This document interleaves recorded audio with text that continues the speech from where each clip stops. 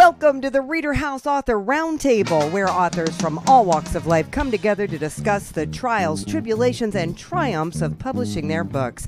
I'm Alice Stockton Rossini. Join us here every Saturday night at 8 o'clock, or listen to our podcast anytime on Spotify, Apple Podcasts, Stitcher, TuneIn, and PodServe, just to name a few. The Author Roundtable is sponsored by ReaderHouse Online Bookstore, where independent new authors come first. How does a guy bring over 150 years of experience to the business table as a consultant, speaker, and author? Larry Mandelberg explains in his book, Businesses Don't Fail, They Commit Suicide, How to Survive, Success, and Thrive in Good Times and Bad. So are you still in business, or are you just sharing everything you've learned at this point? It's a good question. Technically, I'm what they call semi-retired, which means I still work. I still do what I've been doing for a long time, but I don't do it constantly. And my thing is I'm very picky about who I work with, and I have the luxury of being able to say, we both have to make a decision as to whether you're going to hire me. This is not about me asking you to hire me. This is about, do I want to work for you or not? And do you want me to work for you? And what that work is I work with successful companies who are causing their success causes them to face changes and challenges and don't know how to deal with that. So I've got great clients, and everything I do is project based. I don't do anything, pay me $2,000 a month, $5,000 a month, whatever. I don't do that. Everything is, here's a project, here's the cost, here's how long it'll take, let's do it, get it done, and move on. It doesn't matter the industry, the legal structure, or the revenue. It just doesn't matter, because I deal with leadership. What matters is that there needs to be multiple layers of management. In other words, small companies, everybody reports to one person. Right. I have value to those people, but it's limited. That's not my target. I don't do retail. So no primary sources of revenue from retail activities. They need to have a desire to be sustainable, right? They have to want the business to be strong enough, or the organization, so that when leadership leaves, new leadership can come in and continue the journey. Like there's a family-owned business that's pretty huge, but they don't give a shit. The kids don't want to take it over, and they don't care. So they're just going to get as much money out of it as they can and move on. Mm-hmm. And then the fourth thing is they have to be autonomous. They have to be able to make decisions that are based on the best interest of the business, as opposed to outside investors. Because when you have outside investors, you've got things like return on investment and mm-hmm. Dividends, et cetera, et cetera. And then people make stupid decisions because they need to take care of their shareholders. So I've done 3 pretty good sized contracts for Fortune 50 companies, but again, it's focuses on a singular skill that I have, as opposed to the cumulative knowledge that I sell and market, which is fine with me. I don't care. It pays just the same. Businesses don't fail; they commit suicide. Yeah. The name of your book. Yeah. Are these the examples that you've just given me? Is this what I'm going to find in your book? Absolutely. Yeah. So the first 3 chapters are how I came up with this idea. The first chapter is the question that drove me. Why do businesses fail? And I explain all of that. And then the second chapter was, so there's a thing called a hypothesis, a construct, and a theory. A hypothesis is what you do when you think you know something, but you're not sure, and you need to test it. You need the construct as a framework to test the hypothesis. And once you have tested the hypothesis using the construct, you can create a theory which is theoretically valid. And then you do what's called proof of concept to try and break the theory, make the theory wrong. And you do that for a period of time that's statistically defined by industry standards around statistics and probability. And once you do that enough and you don't fail, the goal is to make the theory fail, you have a viable theory that you can go and apply. So chapter 2 is about the hypothesis and the construct, and chapter 3 is about the theory, and there are 8 components to it. And well, there's 3 segments, and within those 3 segments there are 8 additional smaller pieces. And then the last chapter is how you put it all together. And it's a how-to book. It's designed to tell everybody everything that I learned and help them understand how I got to my theory, because that's important if you want to have people to believe it. And nobody needs me if they buy that book. It's a kind of a how-to book. If people need help, I can help them. And if people want me to do it with them, I don't do it for them, then they can hire me. I developed an assessment tool, which is really fast and really simple. It's really kind of amazing. I did this in the 90s, and I call it the Business Manager's Reality Index. And it measures the 8 core elements of a business by relative strength. And those things, when I say core elements of a business, they're the core elements that allow you to create sustainable, profitable growth. So having those 8 or the absence of them become leading indicators, leading non-financial indicators. People think financial indicators are leading. They're not. There's no such thing as a leading financial indicator. They're all lagging. So my complicated line is, I can measure the capacity of your organization to create sustainable, profitable growth using leading non-financial indicators. So it ranks those 8 things in relative strength. And then what you do is you say, if you want your business to be sustainable, you go to one of the 3 weakest and fix it and make it strong. And the minute you do that, your life is going to get measurably easier. Can you give me an example of that? So let me answer that in a little roundabout way. Okay. This is all, the construct is all built on the concept of corporate life cycle theory, which is the study of how corporations grow and die. And it's shockingly accurate because they're all made up of people, and they all age and deteriorate just like people do. It's very predictable. So what I found was that organizations live in one of 3 levels or states of maturity: youth, adolescence, and adulthood. And there are 3 elements of youth, 3 elements of adolescence, and 2 elements of adulthood. That's the 8. And every organization that's in youth fails because of a lack of clarity of purpose. Every organization in adolescence fails because of a lack of consistency of performance. Adolescence, performance. Adulthood, people. But it's engagement of people. So Sears, you know Sears, right? Sure. So Sears is an adult organization. They failed because of a lack of engagement of people. The industry they served moved, and the organization, the leadership of the organization wasn't sufficiently connected through its staff to its customer to be able to adapt to the industry it was serving. You look at McDonald's, they're the classic example. They are in adulthood, but they were able to get there because they understood what their purpose was, and B, they were able to deliver consistently. Has nothing to do with quality, nothing. It's about setting expectations and fulfilling those expectations. So one of the examples is, I was hired, and I said before, it doesn't matter what the legal structure is, meaning not for profit, or government, public sector. Right. So I've used this in all 3. And one of the fun stories is, there was a congressman from California who had 3 offices.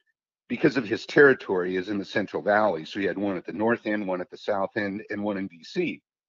and they were constantly struggling to try to get things done and to communicate effectively and to work hand in hand and to be collaborative and to actually, execute the way the congressman wanted.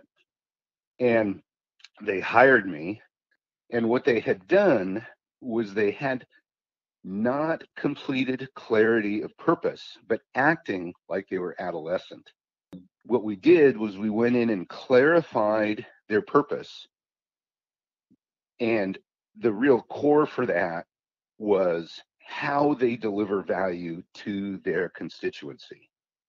That's where they were missing. So one of the three components of purpose is the value you deliver, the manner in which you deliver it, and the audience you deliver it to. So they knew the audience and they knew the value, but they didn't know how. They didn't have, across the three offices, they didn't see the manner of delivery the same. So they were trying to act in as if they were adolescent and deliver consistent performance, and they were unable to do so because they hadn't gotten alignment on purpose.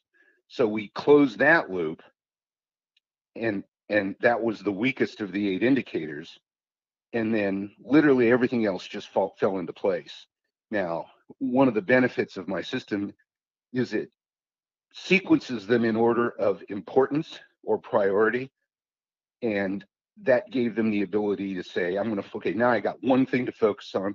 Let's deal with that. Now I got the next thing instead of trying to deal with 5 things at once. Right.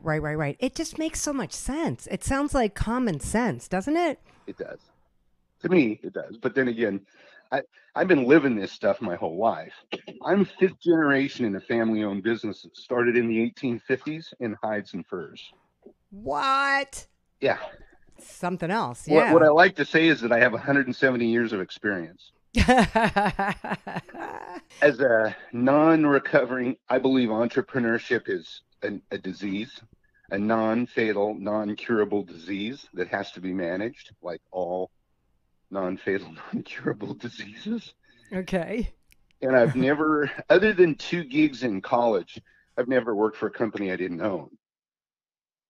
So I come at this from a rather uncommon perspective. And yeah, to me, it seems very simple. I love the business of doing business. And so my vision, which is this is all linked, I believe my vision, my purpose on this planet, in my opinion, in my belief, in my heart, is to teach or to help my market, the business owners that fit my demographic. And I say business, but it could be government, public sector, right, nonprofit or profit. The legal structure is not relevant. Is everybody that wants a job has one and loves it, and every employer that has employees loves them and treats them properly. And I call it the no help wanted model, because I want help wanted ads to be as common as 33 LPs. They don't exist anymore. And the way you do that is you build an organization the way I talk about. Right. So my passion is getting that out and sharing the knowledge with people. Like, there's an old saying, you can lead a horse to water, but you can't make him think. And I don't. So true. Yeah, and I don't want to change anybody's opinion or browbeat anybody or, I tell people this all the time. I talk as if I'm God, and I have the absolute, unequivocal truth. But that's not right.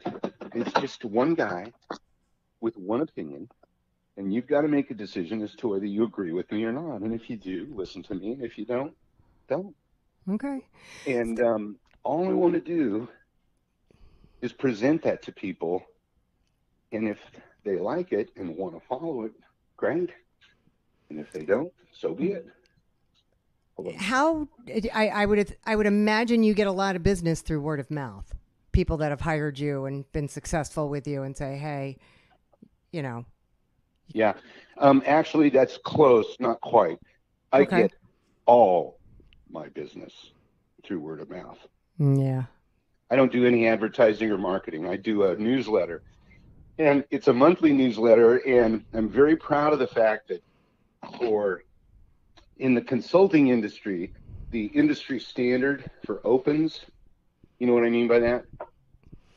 Opens as in when you open the newsletter? Yeah, because you can measure that. You email the newsletter, and if nobody opens it, you know that. So the industry standard for opens in the management consulting industry is 12 to 13%. Okay. Mine average 35 to 40%. That's amazing. And I have just under 1,400 active readers. So now you have a handbook for all of these active readers. Well, and more. Yeah. These people have been listening to me for decades. Right. But I'm trying to get it out to a broader audience. Okay. I mean, for example, I've gone to ex-employees, colleagues, and clients, both active and no longer, and told them about the book and asked them to help me promote it. I'm doing podcasts, I'm doing interviews, I'm doing speaking gigs, I'm using my newsletter, I'm doing, you can't do, in this world, you can't do one thing. I know. You have to figure out who your market is, and you have to talk to them in their language. I call that tribal lingo. And I do throw people off a little bit because everybody wants you to have an industry you focus on. And I just don't, because I'm Right. dealing with leadership. And when you're in leadership, you've got basically one common shared goal, right? Achieve, you know, make sure the organization fulfills its purpose, right? That's really all there is to it. And I talk about things like what a well-conceived organization is, how you define a well-conceived organization. I talk about why money is never the cause of failure. Lack of money. My dad had a saying that I absolutely loved. And it took me until I got older before I really could understand it. He used to say, "No business ever went broke with money in the bank." And I would say, "Well, of course not. That's a stupid thing to say." But the truth of the matter is that when people say, and when I was doing my research, this is a long time ago, 23 years of primary research and 8 years of proof of concept, a long time ago, with a statistically valid sampling, over 100 companies and 250 executives in the top three tiers of management.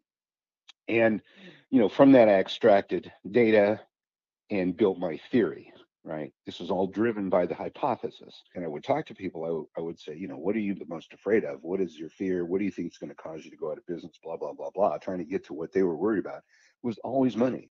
Yeah. You don't have enough money. Well, that's just bullshit. There's more money in this world than anybody needs by like tenfold. And if you don't know how to find it, shame on you. Find somebody, hire somebody, Or buy your book. or buy my book. Yeah. Well, but my book doesn't talk about how to get money. That's a whole nother thing. But it's not hard to do. And the problem with money being the cause of business failure is that money is always a lagging indicator, right? Right. You can't measure money tomorrow. You can only measure it after it happens today, which makes money the lagging indicator of a bad decision. And once the decision's been made, if it's bad enough and can't be corrected, the organization fails. But money's never the reason. Larry, I could talk to you all day. I mean, I have experiences with nonprofits and trying to convince people like all we have to do here, people, is get on the same page. Let's just get on the same page. Like you said, alignment, being aligned with your goals, your purpose, your mission statement. And it is surprisingly frightening at how difficult that can be. So I wish you the best of luck with your book. And if you're ever in New York, let me know. Well, you have my email, don't you? I do. I have your email. I have your number. I have everything, Larry. Well, make me look good. All right. You look great. You have a great speaking voice. You're fine, Larry. You did a great job. You have a great day. You too, Alice. All right. Take care. You too. Bye Bye-bye. bye. M. Courtano's career path is for sure the road less traveled. A food company owner outside Chicago who has published his first children's book. It's entitled How Athena Found Her Owl and Other Curiosities. Tell us how you got here. I think once upon a time, I was a singer-songwriter of some notoriety. I had interviews in the Rolling Stone, whatever. My former manager is now one of the many managers of Dave Matthews, if you're familiar with that artist. Yeah. So I was out in LA and I was writing for film, trying to get a record deal, whatever. And one of the producers I was working with on a film said, well, the lyrics are good, but they don't really stand up on a page by themselves, do they? And I was saying to myself, well, that's because it's not literature, it's a song. Right. Which means it's got a music background, right? Mm-hmm. So in those circumstances, you can say, for example, the river, and depending on what moment of the song that word falls, you get everything you need to know about the river, whether it's a raging river or a quiet babbling brook or what have you. Right. Okay, so I left the music industry some time ago for various reasons, and I guess I wanted to prove a point, and so I started writing, and I wrote a novel, which no one knows about yet, but it's finished, and I have a son. He's 12, but at the time he was, I think, in fourth grade, so maybe 8, and I asked him to give me 5 words, and I started to write the story of Athena and how she found her owl. And there's a backstory to that one too, and why that's the topic of the first children's book. But I read it as a mystery reader in his school, dressed as a wizard, as the wizard M. Courtano, and it was very well received. In fact, the teacher after I had read the story was in tears, saying, "I always wanted to be an author." And I said, "Well, you still can. What's stopping you?" And so I had the story illustrated by this wonderful French illustrator, Florian Roussel. And then after that came How Zeus Found a Helmet, and then the third one, How Festus Found a Volcano. And so I'm really interested in antiquity and the ancient stories. The novel is set in late antiquity, featuring the story of Emperor Aurelian, who was the last emperor to unify the failing Roman Republic, the Roman Empire. And that leads us to Constantine the Great, right? So, I've got this. I'm a huge history fan. I travel for it. I won't go any place in the world without good food, Right. and historical relevance.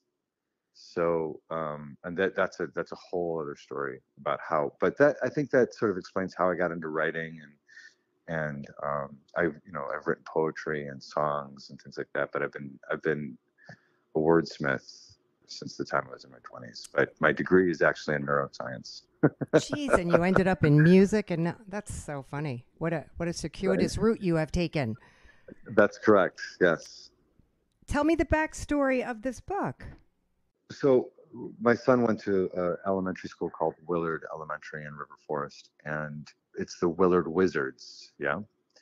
And, school spirit, they have these T-shirts and so on. And one of the T-shirts is a wizard, and another of the T-shirts is an owl. And I'm a huge owl fan. So I studied them in graduate school and so on. They're very amazing creatures. So I was trying to get an owl T-shirt for my son. And they're like, well, the owls are for the girls and the wizards are for the boys. And I'm like, well, what's gender specific about an owl? Right. So I'm like, I remember Clash of the Titans, if you remember that film. I do. And yeah. that Athena's owl in that movie was a male. And I was just like, well, I'm going to prove that the owl can be a male. And I'll write the story and I will read it to all of the elementary school, talking about how owls can be both female and male. And it's not gender specific, although a wizard, of course, is. Mm-hmm. In any case, so I went about the idea of trying to prove the point. And I was going through the histories that were written about Athena and her owl. And the truth is that no one knows how Athena, no one wrote about it contemporaneously, right? We're talking about the classics, right? Right. So no one wrote about it. So it's an unknown, it's really unknown. Of course, Athena does get associated with the owl and so on, but it's not clear exactly what happened and how she became associated with the owl. So I said, okay, well, I'll write the story then. And as I was writing the story, I was really trying to make it a male owl. And while there are male owls in the story, Athena's owl ended up being a female, a princess. So, and her name is Vaya, and that comes from the Greek word kukuvaya, which means owl. Right? So I just couldn't get around it. It had to be a female. Right. So I ended up spending all that time to prove I was actually wrong. And the owl I was trying to prove that the T-shirt could be for boys, and it's just, I didn't get there. Well, so that's the story. That's the background. It's still a good story, and a guy can still be an owl. I mean, come on. Mm-hmm. Well, the king owl, Vaya's father, There you go. Vafxi, which is an ancient word for owl, ancient Greek word for owl, is actually a male. So, and he's very wise, right? But yeah, I think that it's interesting that as the story sort of made its way around the school and family and friends, everyone said to me, including an author friend of mine, said, "Look, I like your history. No one's going to ever read that because it's written in 7 languages, not including 3 dialects. Like you, that's just way too heady for people." Right. But this story about Athena, you need to publish that. And it's interesting to hear the responses because both adults and children get something out of it. And it's interesting to hear how adults sort of laugh with it. And honestly, that was really my intention. My intention of writing the book was to create a story that doesn't interfere with the pantheon as we know it. Right. I don't want to mislead anybody and tell a story that you can refer to somebody else to get the backstory. I mean, the writers of those stories, but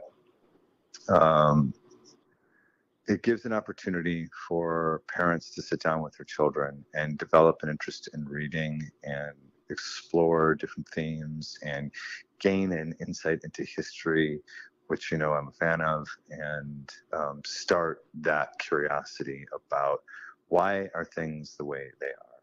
Do they have to be? Right. And so, or can we change them, or do we understand it? Right. And so there's some words in there that are a little bit, how shall I say it? They're a stretch for the age group that I'm writing for, but that's appropriate, and that starts conversations. Yes, it does. There's only 4 or 5 words, and so now we have an opportunity for the parent to pull the child off of the screen or the phone or whatever it is, and sit with them and talk with them and build an engagement and a rapport and an understanding of each other in the context of a magical story. So what is the story? It's narrated by Courtano. That's important. That's an important point because he claims to have been there, and he's not necessarily reliable because he's kind of a tricky wizard. But I'm setting something up, and so you can see the trajectory of the stories, right, and where I'm headed with it. So the goddess Athena has crystal clear vision of the future. So she's always in the right place at the right time. She sees all of the possibilities. However, she has no recollection of the past. She has no memory. And that is a very interesting problem for a goddess to have. For example, she only remotely sort of gets that Zeus is her dad.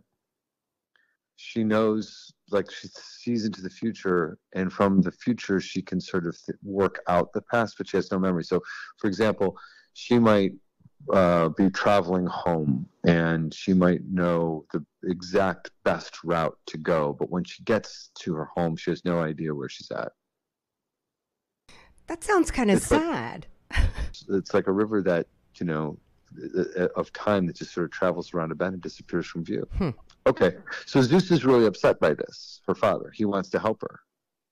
And he devises a way to aid her in her problem. It's really the story about a father helping a daughter remember, and the things that he goes through for her to set her up to discover the solution for herself. Nice. And she does, and it's a beautiful story, and there is a little bit of frustration and sadness with Athena, but she recovers and she develops this friendship with her princess owl, Vaya, baby owl, who's the smallest of all of the owls, and the owl has absolute clarity and memory of the past.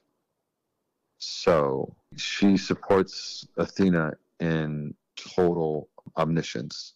Wow. You have a beautiful voice, which I'm sure you've been told. You must be something else when you're reading that book. I can just see you putting all of the emotion and the drama. And I mean, you've already done the hardest part for a lot of authors, and that is putting the book out there and reading it in front of your audience. Yeah. I was so. Thank you very much. I appreciate that. I think that's what propelled me to the second and third story. So when I was done with the first story and I started the second one with the same sort of parameters, give me 5 words and I'll weave them into a story. And I walked into the classroom. Remember the first time I was dressed as a wizard. Right. Okay. So my son was really just upset by that because everyone thought I was the mascot of the school. He's like, you can't wear the wizard costume because everyone's. It's just really upsetting. And I said, oh, am I embarrassing you? Oh no, you ought not have said that. I went to read the second story, and I didn't have my wizard costume on, but I did put my wizard's hat in my bag. And I walked into the classroom, and they're like, all the students were really just disappointed that I didn't come dressed as the wizard. And I said, well, listen, Andreas has a problem. He thinks you think I'm the school's mascot, and I'm not. Be clear about that. But I did bring my wizard's hat. And if Andreas puts the hat on me, that's my son's name, Andreas. If he puts the hat on me, then I'll wear it. And he ended up putting the hat on me, and I read the second story. But when I walked into the room, I was like, does everybody remember how Athena found her owl? And everyone, all the kids were just screaming out like moments of that story and telling the story back to me. And I'm like, okay, great. Now, this is how Zeus found a helmet. And that's the second story. So his solution, Zeus' solution was to get her a helmet, which would lead her to the owl. And if you're familiar with the iconography of Athena, she's often depicted wearing a helmet. And so I'm trying to tie these elements together, right, and create a richer story. Well, you are certainly on your way to something pretty special, I think, here. I hope so. It's actually being translated now into Greek. Wow. Which I think is great. And then we'll see how that lays out. I know that, I went through the coffee house. As you said, I've already done the hard work, right? I've got 3 children's stories fully illustrated, plus a novel that's a heavy lift, right? Okay, I've done the hard work. That novel took me 10 years to write. Okay, so now it's kind of like the coffee houses. I did the hard work. I wrote the songs, I performed the songs, I mastered my instrument, and so on and so forth, right? But I wouldn't have gotten to where I ended up, like with a tour that took me from New York to LA through Texas and so on. I did all of that, right? Without a manager, without an agent, somebody to put it together. If I'm spending time doing that, and I'm not spending time doing writing, right? The most successful people that I've talked to start where they are. I mean, you've already started in your kids' school. There's the library. There's reading programs for children. Just wherever you are, whatever it's easiest for you to get to, that's where you need to go. You know what I mean? I agree with you. I absolutely agree with you. Start local and you build from there, right? And how you get better gigs. You get better gigs. I remember like when I was playing the coffee houses and the open mics and stuff like that. I'd pick up 3 or 4 people, 3 or 4 new fans every time I performed. Wasn't the house? It was 3 or 4. That's it. And then I'd go from one open mic to the next open mic to the next. After 30 open mics, I was selling out a small venue, right? Right. I get it. So maybe the answer for you is to hire someone because you're so busy running a company, somebody to help you find venues where you can perform your books, bring your hat, and see what happens. I mean, you are near a major city. There's something out there somewhere, I believe. All right. Let me know how you make out. Listen, it was so nice to talk to you. You bet. Nice to meet you too. All right. Bye-bye. We hope you enjoyed this edition of the ReaderHouse Author Roundtable, where authors from all walks of life come together to discuss the trials, tribulations, and triumphs of publishing their books. I'm Alice Stockton Rossini. We hope to see you back here every Saturday night at 8 o'clock, or listen to our podcast anytime on Spotify, Apple Podcasts, Stitcher, TuneIn, and PodServe, just to name a few. The Author Roundtable is sponsored by ReaderHouse Online Bookstore, where independent new authors come first.